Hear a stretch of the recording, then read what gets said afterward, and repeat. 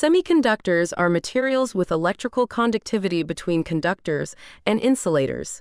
They form the foundation of modern electronics, particularly in the creation of transistors. Transistors consist of 3 layers of semiconductor material: the emitter, base, and collector. These layers can be arranged in 2 primary configurations: NPN or PNP. The difference between NPN and PNP transistors is whether the collector current flows into or out of the transistor. Beyond bipolar transistors, advanced types, such as field effect transistors and insulated gate bipolar transistors, offer specialized functionalities and enhanced performance in various applications. An NPN transistor consists of a PN junction between the base and emitter. The operation of the transistor is based on the control of current flow between the collector and emitter by the base.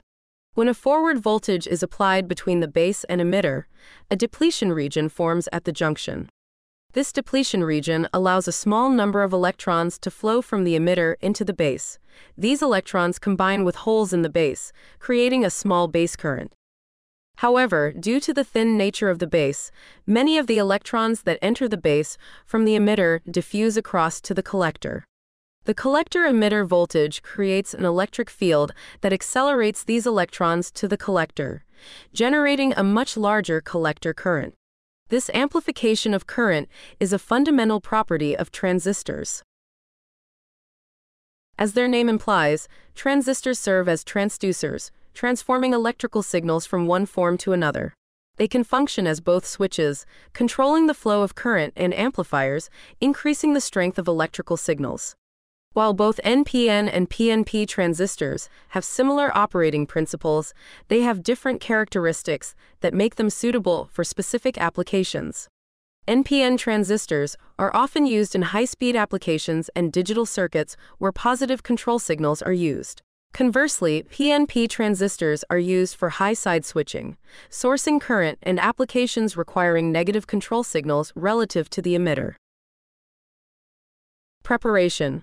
Label the 3 leads of the transistor as 1, 2, and 3, and set the multimeter to diode mode. Step 1. Connect the red probe to lead 1 and the black probe to lead 2. If there is no reading, then move on to the next step.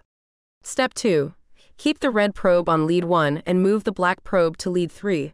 If there is a reading on the multimeter, this suggests that lead 1 could be the base of the transistor. Step 3. Connect the red probe to lead 2 and the black probe to lead 3. If there is another reading on the multimeter, it suggests that lead 2 might also be a possible base. However, when reversing the probes, no reading is obtained. So based on these observations, we can estimate that the red probe only gives a reading when it touches leads 1 or 2, which means that those 2 leads are positive relative to the third lead.